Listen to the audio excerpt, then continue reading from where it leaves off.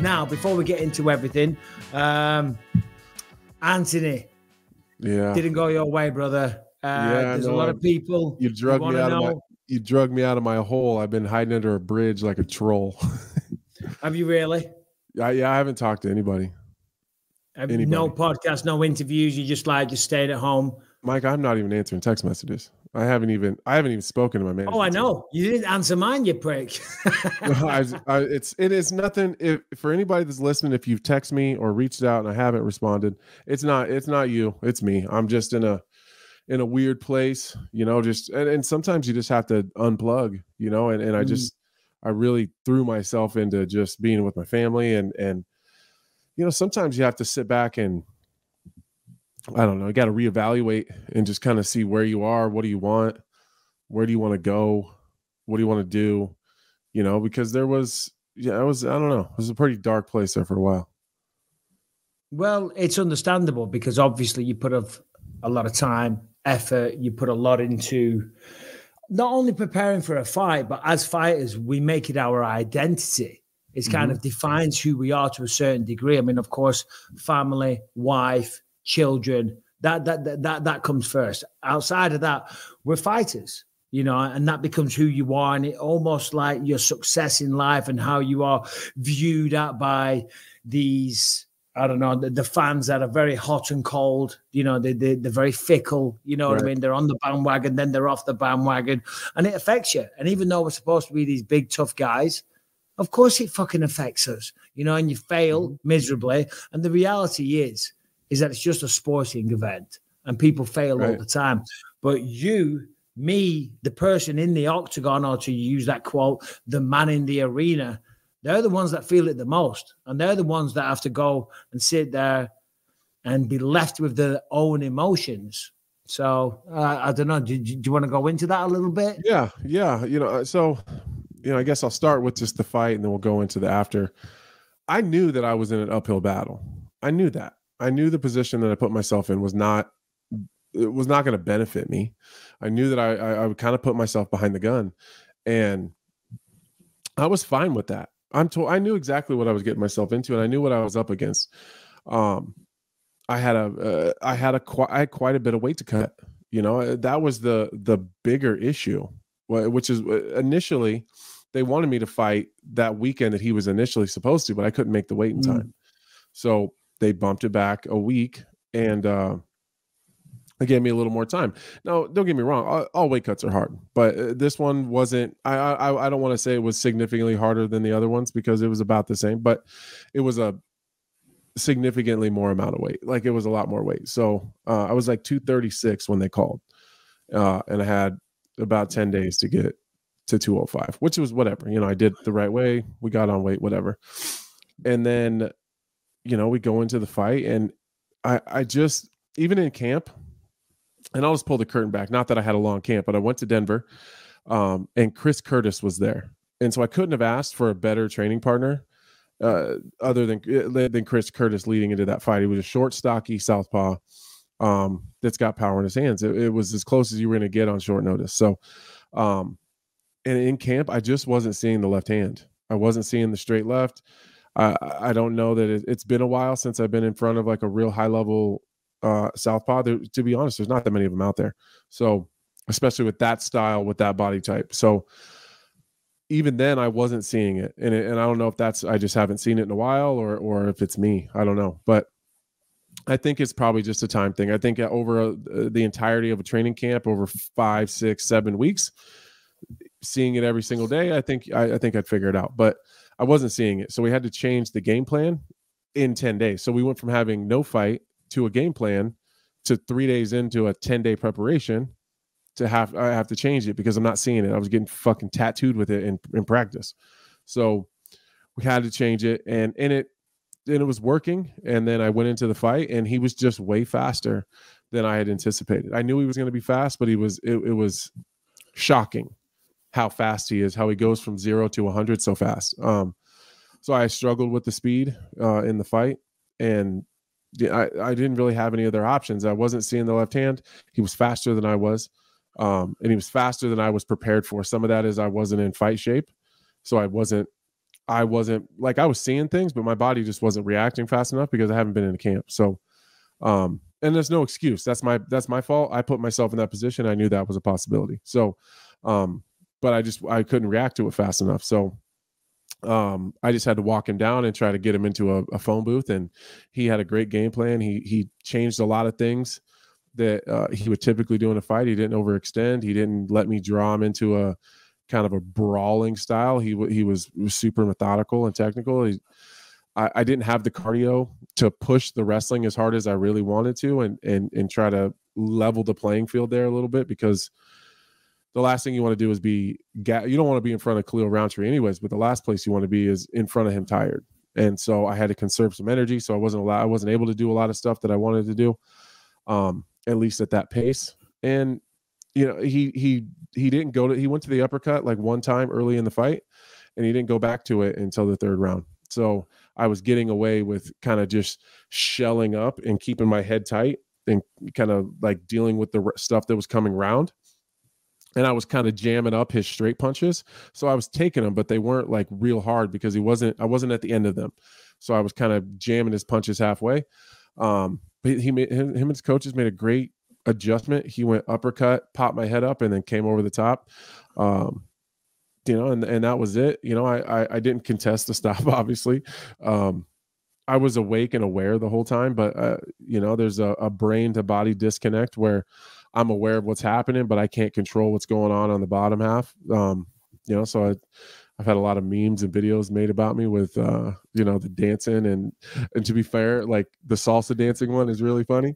I haven't seen them. I've been out of the loop, so I'll do my research on the Anthony Smith memes. And you got to give credit sometimes because they get creative.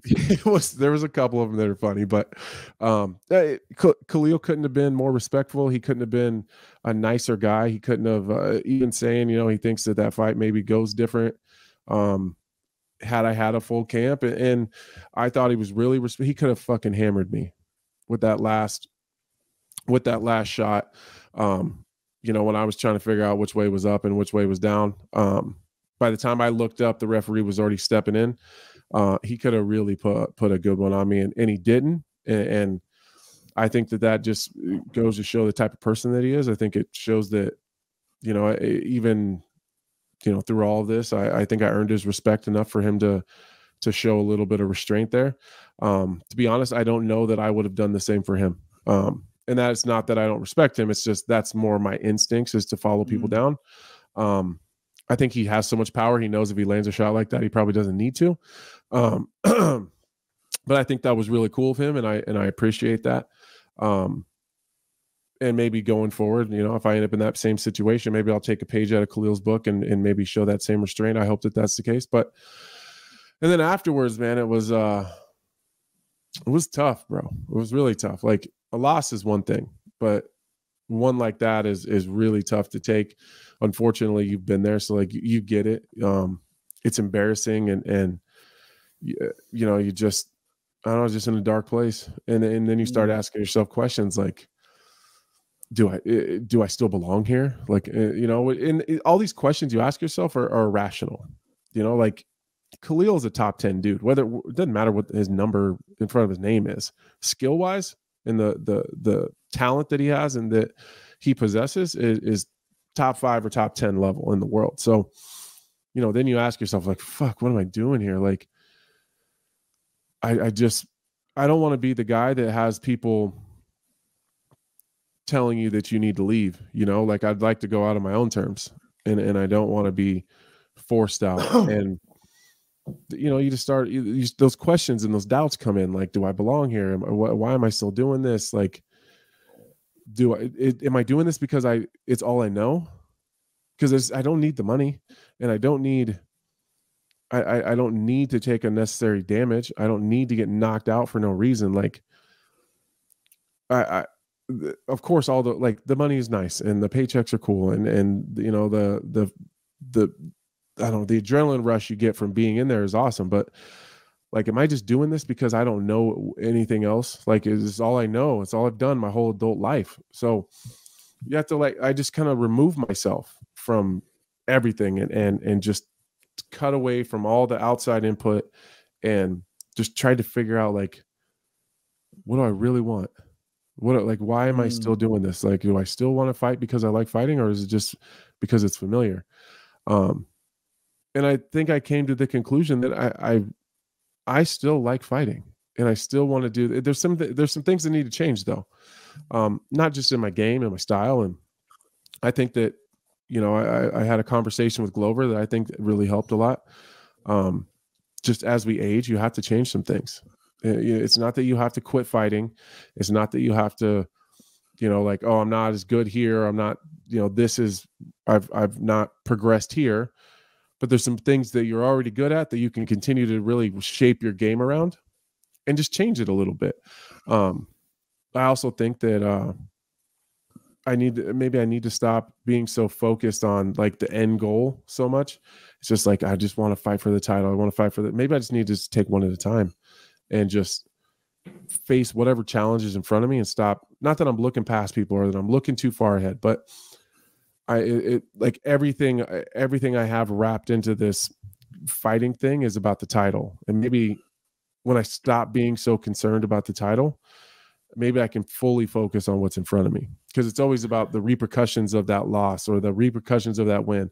The first thing I thought about when I walked out of the octagon was like, now how long is it going to take me to get to a title?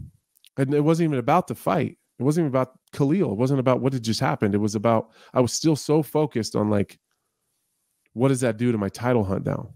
Like, maybe I just need to put that away and stop fucking worrying about it so much and just take one at a time and just enjoy the right now and just live where I am and just be where my feet are instead of just trying to always be somewhere else. But I still want to fight. I'm not going anywhere. That's probably the worst loss I've ever taken, but I feel like I was, if I had more time, or I was in better shape, or I had a whole training camp, or, you know, a lot of things are different. I think that whole thing looks different. I don't think I aged overnight. I think I just put myself in a tough spot, and it didn't, you know, it's kind of like football, you know, like teams go for it on fourth down, and when they get it, they look like geniuses. But when they don't convert it, you look stupid, and everyone's going to run you over, you know, rake you over the coals about it. So I think it's one of those times where like I look dumb as shit now, but had I won, I would have looked like a genius. So, you know, and I don't know, man. I think, and I'm rambling now, but I think some of this gave me a better perspective on kind of like where we are in the world. Like the absolute hate and vitriol that I got after that fight, like really, and again, like I've learned to deal with it. That's just trolls. I've been trying to not interrupt. There's like first show 2024. Bisping, don't interrupt Anthony's speech. I've been trying. I've been trying. No, listen. Well, I'm only interrupting to say it, but they're just trolls. People that send those messages, they don't matter. Any kind of half decent human being does not message a fighter that's a decent person that's trying to provide for their family and revel in them losing and being defeated and failing in their mission. You got to be a certain level of piece of shit to do that. Sure. So anyone that does that, just forget about that. Well, and I've done a pretty good job, like the last couple of years, of just dealing with it better. I just write it off and blow it off. But this one was especially, you know, like there was especially a lot of hate, which is, you know, whatever. Like that's the position we put ourselves in. But it almost like helped. It almost made me feel better. Like at the end of the day, all these people who are talking shit, like if you're one of these people that are online and you enjoy running to my social media and trashing me and whatever, like don't forget who I am and who you are. Like nobody knows who you are. I pulled myself out of the absolute fucking gutter with absolutely nothing. No high school diploma, criminal record, no friends, no one supporting me. I pulled myself from fucking nothing to the worldwide leader of sport. I sit up on ESPN in a fucking suit with no high school diploma talking about fighting. Like it almost made me feel better that like I've done so well with so little that people that are that level of a piece of shit are mad about it. And so like I've almost embraced it and I almost kind of like enjoy it. Like kind of just keep bringing it on because I've worked so hard to get to where I am and sacrificed so much. And if that means I go out and I get knocked out in front of the whole world, like, so what? Like, it is what it is. Like, I still tried. I still had the balls to step out there with a guy as dangerous as him on short notice and didn't fight like a pussy. A lot of these people would have went in there and just tried to pick at him and run away and avoid him. Like, that's not who I am. I'm going to step into the fire every single time. And we're going to see what happens. It doesn't always work out. And that's just life.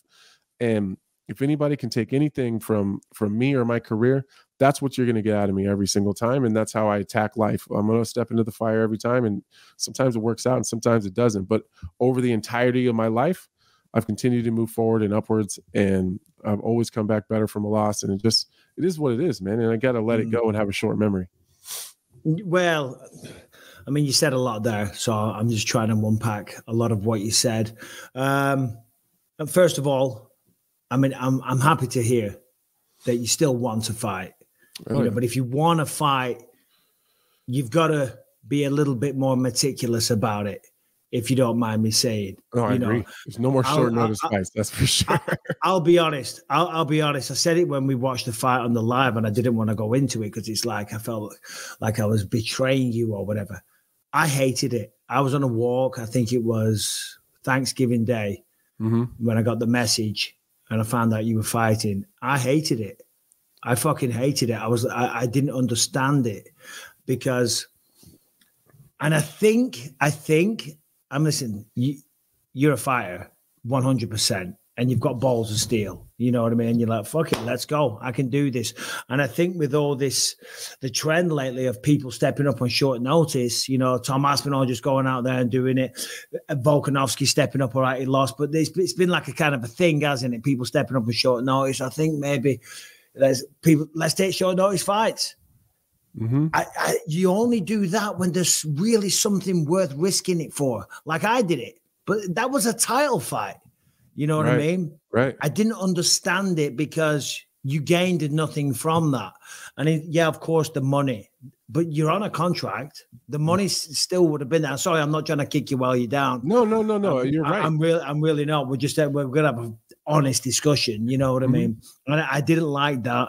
And I think just going forward, you just got to be more professional with it. As you say, in between camps with the weight and stuff like that, leading up to fights and just making the correct choices. You know what I'm saying? Because I would love to see you fight on a full camp against Khalil. And we can't take away from Khalil's performance. He did tremendous. Not at all. But the purpose of a fight camp, it's not only to get you in shape, it's to get you mentally ready as well, to get you dialed in, zoned in, locked in, fast, sharp, feeling hungry, knowing that you've done 8 weeks of sacrifice. You haven't been out with your buddies. You haven't been drinking. You haven't been doing the things you want to do because it all comes down to this moment. So all that compounds to the best version of yourself on fight night. And granted, that's what brings the pressure because it's just one night. And if you go out there, you fuck it up. You've done all that sacrifice for nothing. But that is why you do that fight camp, to get to peak at physical condition so you can push the pace for 3 rounds, 5 rounds, whatever it is. But mentally, you're locked in and your reflexes are on point, Right.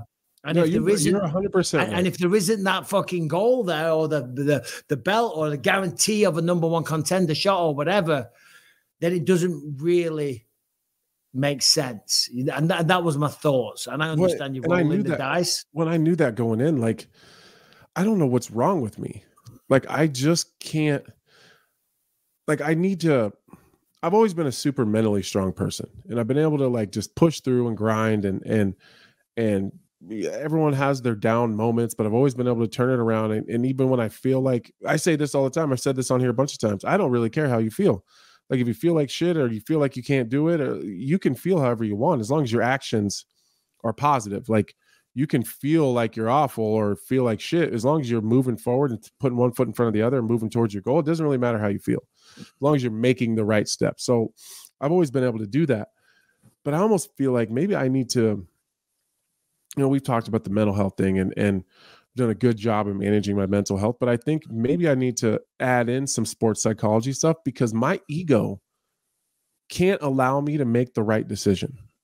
My pride, like who I am as a man, can't allow me to almost to like even have any small amount of self-preservation, if that makes sense. So I want to ask you about that, and I'm sorry to interrupt, but you're fine. You're absolutely right. That's why fighters, we need protecting from ourselves. Mm-hmm. That's why you need a manager that will say, no, you're not taking that fight. Everybody said no.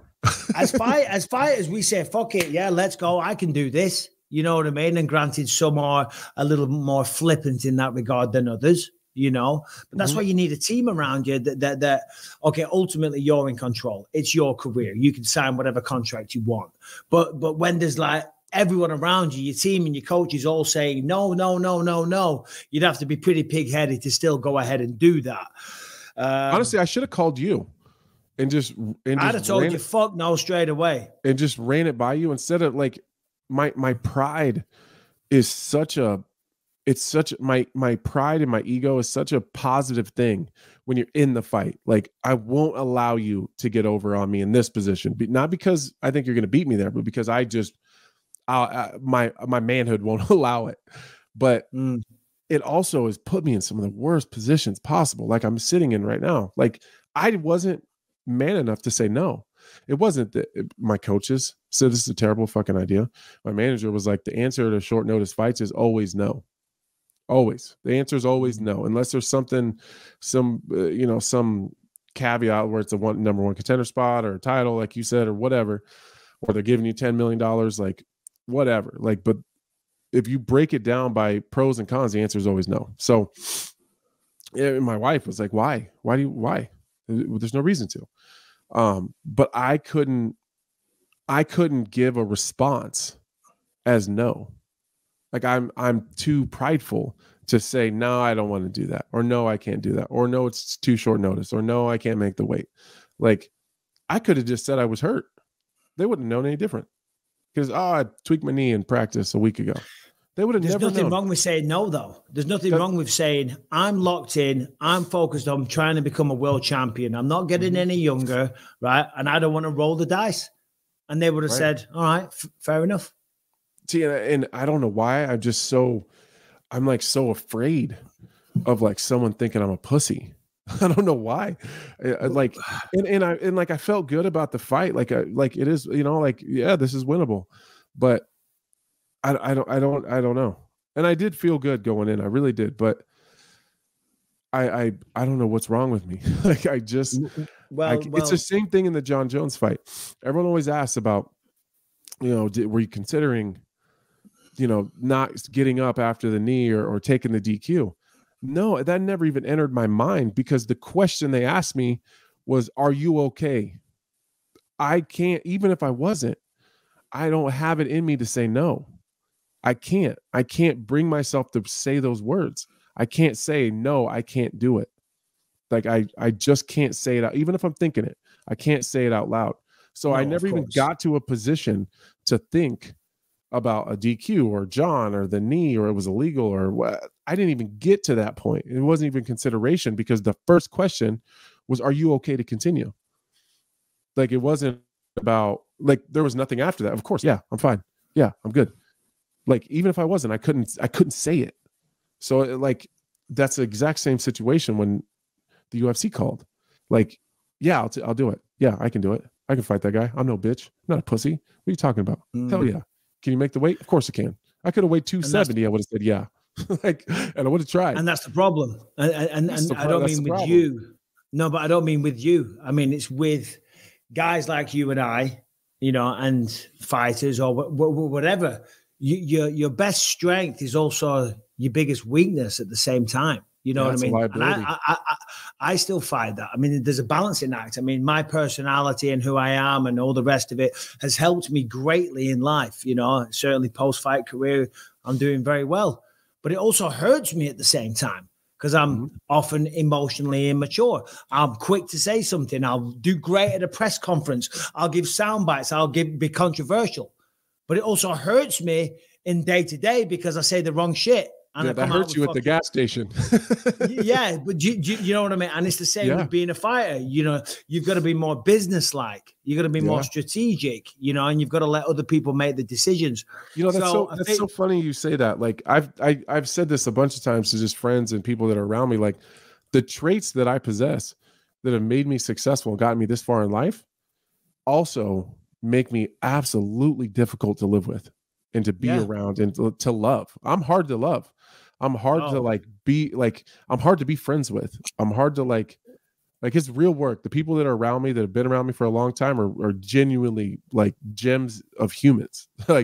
Because I'm difficult and I'm just hard to be a friend with. And like those things are starting to like bleed over. And now instead of helping me in my career so much, I think they're hurting me a little bit. And I just need to step back and just reevaluate. And I got to bring other people in. I knew that you weren't going to enjoy it, probably. Like I knew that Mike was going to think I'm an idiot. But like instead of just like texting and say, hey, I took this fight, like I need to call and say, hey, no. You text me and you said, are you working the event on whatever it was? I said, no, I'm not. I'm flying to England. And then that was that. You didn't say what you were doing. And then it was Harrington goes, he sent me a link on Twitter saying Anthony's fighting. I was like, oh shit. What the F? Well, and maybe that's what I got to do. I got to, maybe do a little bit of sports psychologist things and bring in other people that are, because listen, you're not afraid to tell me that's a fucking stupid choice, Anthony. What are you doing? That's stupid. Like you have no problem doing that, which is why I didn't call you probably. Yeah, no, of course. Then there's guys like my manager and my close friends, my wife, like they don't possess the ability to stand up to me in those situations. And not that I bully them or that I'm mean or whatever, but they're easy to convince. You're kind of overbearing a little bit. So I can say, and they'll probably know that all the reasoning and talking and pleading and whatever will be absolutely pointless. Mm-hmm. And then the more they do that, it starts to create friction. And then bad tempers flare. Oh, you don't think I can do it? Yeah, no, exactly. And the next minute, everyone's arguing. It's like, well, that's what he wants to do. All right, well, let's support him. I get that. It's a cruel sport, man. Mm-hmm. It's a cruel sport. It is, and having that confidence to step in there and fight and dedicate yourself to it is also what makes you do things like that. So you just got to know that going forward, it's a tough sport. A lot of people have been saying to me, oh, you need to give him the Joe Rogan, Brendan Sharp talk.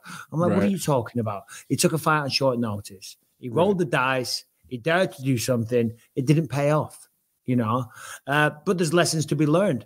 Yeah. And that's always the way. And it's always so cliche to say, but when you make mistakes, and that was a mistake, if you don't mind me saying, in hindsight. You didn't know it was a mistake because it was an educated guess, and you thought, I say educated guess, but you're like, I feel I can do this. Right. I believe in myself. Yeah. I believe I can do this. And nobody knew until you went out there and did it. And it turns out now with hindsight that was a mistake. So what do? How do you learn from that? How do you make sure you don't make those same mistakes? How do you make sure conversations like this and that you don't go into a fight unprepared? You know what I mean? Because these are the best fighters on planet Earth. Khalil Rountree was stopping a lot of people in a row. Do you know what I mean? It's a very dangerous opponent. You have to respect everyone that steps in there and know that, hold on a minute, if I'm not on my A game, never mind top 10, top 15, entry-level UFC fighter. You know what I mean? Mm-hmm. These are serious people that need to be respected, and you need to respect yourself as well at the same time, and all the hard work that you've put in, and your family and your team around you that have been with you every step of the way. Right. You know what I mean? That's the way you got to try and look at it and be super professional. I think, right, when I'm in camp, I'm locked in. You say to the UFC, I need 2-3 months, whatever it is, to prepare for this physically and mentally. And I really do feel the sports psychologist will really help, because I worked with one a little bit. He was called Brian Kane, and we didn't do too many sessions. But the mind controls everything. And I say that all the time, but it's the most important tool that you have. And for me, kind of my sports psychologist was Jason Perillo. He really helped me get my emotions in check and all the rest of it. But it's got to be meticulous moving forward. Otherwise, you're doing a disservice to all the people around you. But more importantly, yourself. Because we all still believe in you. I know you have the ability, Anthony. But if you're going to half-ass it, then what's the point? Yeah. What's the point if I'm not going to commit to, making the right decision? It's not, anytime I'm in camp, I bust my ass and I show up ready. But like, if I'm not going to make the other right decisions, then I'm wasting my time. And that's, I don't know. It even feels different before, like even in the Span fight before that. Like, I don't know. I just feel different right before the fight. I don't know. Did that change for you as you got older? In what sense? What do you mean? Like less? Man, when I was younger, fearful of the moment? No, it's almost more. Like when I was younger, I could not give a fuck less. I couldn't have possibly cared less about what was going to happen in there. I was just hype and I was angry and I was ready to go. And now I like find myself struggling with my emotions a little bit before I walk out. Like, I don't know how I feel. Like, am I supposed to be hyped up? Am I supposed to be calm? Like, I don't know how I'm supposed to feel. It's the weirdest thing. I don't know. That's probably a mixture of things because you're getting older, you're maturing, you're around the fight game more. I mean, you've had a lot of fights, so you're used to that environment. When you first start, I always tell fighters. I think we're at the fights a lot too, and I think that throws it off. Like, everything at the apex is so familiar because we're there so much. So you don't have those butterflies when you're walking in, because like I see all my friends, I'm like dabbing up the security guys and like, I feel like I'm home. So I don't have this unfamiliar feeling going on when I'm in there. And it's even the same on the road. Like everything, I think I'm just at so many fights that I'm just so familiar and so comfortable there. Then I get ready to fight and I don't know how I'm supposed to feel, because I do feel very, very comfortable, but I know that I'm supposed to be like a little bit nervous or like hyped up, but I'm not. So then I try to like recreate it or try to force it. And it's, I don't know. That's where like I think the sports psychologist will come in and just help me figure out like, how do we manage all these feelings and thoughts, Yeah. All right. Well, listen, it took a lot of bravery to come out and say all that, Anthony, and I respect you for it. I do, man. And listen, it's a natural process. You bury your head in the sand, you go away, you don't respond and all the rest of it. But eventually, you come crawling back out and you say, all right, it is what it is, because we're embarrassed. First and foremost, let's be honest, as fighters, as men, right? Battle, combat is something historically that's what men do, or alpha males do, and you go out there and you talk a good game and you fail. It's embarrassing. I've been there. Many people have been there, but for what it's worth, all right, there hasn't been a few fights for a few weeks and I'm losing my mind. I'm having to watch regular sports. I don't understand the rules, but it's almost every week. There's boxing and all the rest, and people, they do. It happens all the time. And in the wash of traffic and news and all the rest of it, people have forgotten about it. Do you know what I mean? For sure. It's you. You're all that matters. And for you, do you want to do it? Does your family want you to do it? Do you need to do it? If all those answers are yes and you want to do it, then fucking do it. If the answers are no, then don't. And you just got to remember this. I mean, because this sounds really bad. Well, not bad to say, but sometimes you got to take stock and look around at your life and think, shit, look how good I've got this. I mean, you said before, no high school diploma. You're standing on there in ESPN in a suit and you're a bloody good analyst, one of the best up there. And I kind of did the same thing, because life gets you down, right? And sometimes, like I've got a great life. I can't complain. But sometimes I feel sorry for myself. Sometimes I bloody still feel like the victim of things or whatever. And I remember, because I was just in England and we drove down to Heathrow Airport from Clitheroe. It's a long old drive, about 4.5 hours. Doesn't sound long by California or American standards, but in England, that's a long drive, especially when you're going on a long haul flight. So we're driving down, we set off at midnight. We got to the airport about 4:30 in the morning, and we stopped at a service station on the freeway, on the motorway. And we walked in, I was starving. And all that was open was a McDonald's. There was the only thing there. And I don't eat McDonald's. I haven't had a McDonald's in ages. I went to Rebecca. I'm like, ooh, I'm going to get a cheeky McDonald's. She's like, oh, don't do it. I'm like, babe, I'm starving. We all ended up getting one. Anyway, point of the story is, it's 3:00 in the morning. We're in some shitty little service station in the middle of nowhere. And there's this Pakistani guy. He's working there behind the counter, right? It's dead. We were the only people there. He's got a smile on his face. Right? It's 3:00 in the morning. He was older than me. He's serving me McDonald's. and his attitude and his positivity. And I, and I was like, Happy New Year. And I was trying to talk to him all the rest. And I walked out, I says, look at that. This guy, let's be honest. Does he want to be working in a McDonald's service station at 3:00 in the morning where there's no customers? Do you know what I mean?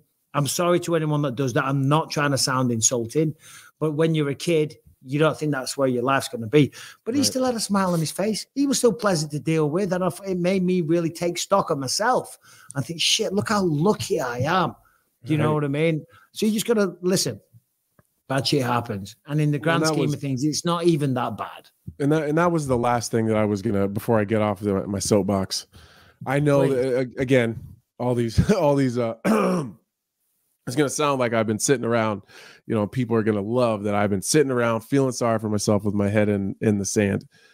But like, I haven't been. I've been really like, just in terms of like MMA and like being visible and, in the public and social media and all that stuff, I've been kind of hiding out. But I was, this would have been 3 days ago. I was standing in Winter Park, Colorado at the very top of the mountain at 14,000 feet skiing with my entire family. And I'm not trying to brag. I don't want it to come off like I'm bragging, but I'm just trying to give myself from some perspective, kind of like your McDonald's story. Like there was a guy that had recognized me, and I was skiing with a friend of mine, and my family's there, and like I had my entire family in this huge trip to Colorado forever.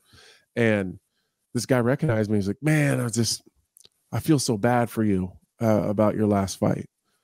And like, we're like just getting off the ski lift at a like in front of a restaurant in skis.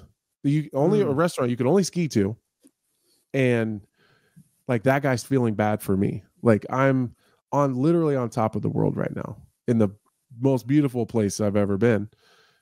Like it is so arrogant of me to let him feel bad for me.